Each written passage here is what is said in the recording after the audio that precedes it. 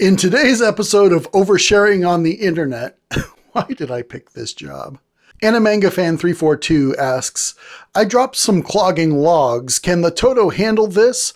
I was considering Toto because I hear good things and they make toilets that comply with my region's GPF standards.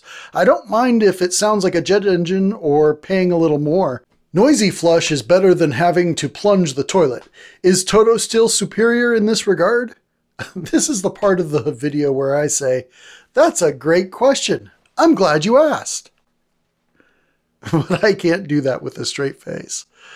Guys, gals, and non-binary pals, welcome to Potty Talk.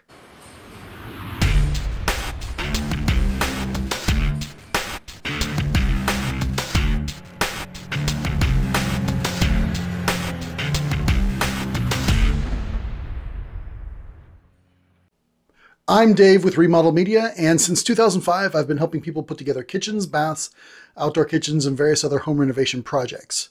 I'm on a mission to eliminate remodel regret, and I do that by bringing you the latest tips, tricks, and products for your home remodels. So if you're new here, follow along, we'll have some fun. The short story is, yes, your Toto, I can't believe I'm about to record myself saying this. Your Toto can handle your clogging logs just fine. Well, technically, I don't know about how big your logs are, but I've literally never seen any human clog a Toto unless there was a problem with the actual plumbing underneath the floor. But that's not the toilet's fault.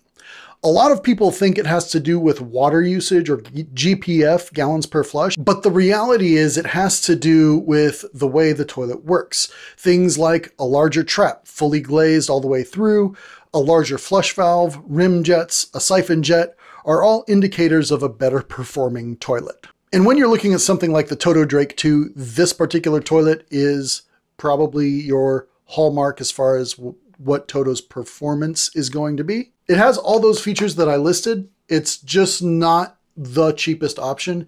It's going to be in the $400 to $500 category. If you're looking for something closer to about the $200 category from Toto, may I suggest the Toto Entrada? I've used this on a number of property management projects where someone wanted a decent flushing Toto with most of those features, but they didn't want to pay, they weren't paying $400 or $500, they wanted to pay $200 to $250. You know, they wanted to cut that price in half. The Toto Entrada is something that you can do there as well. I've had family members that have owned it and they insist it works wonderfully. Thanks for watching. I hope you got some good information out of that episode. Go ahead and click here for more videos. Go ahead and click here to subscribe.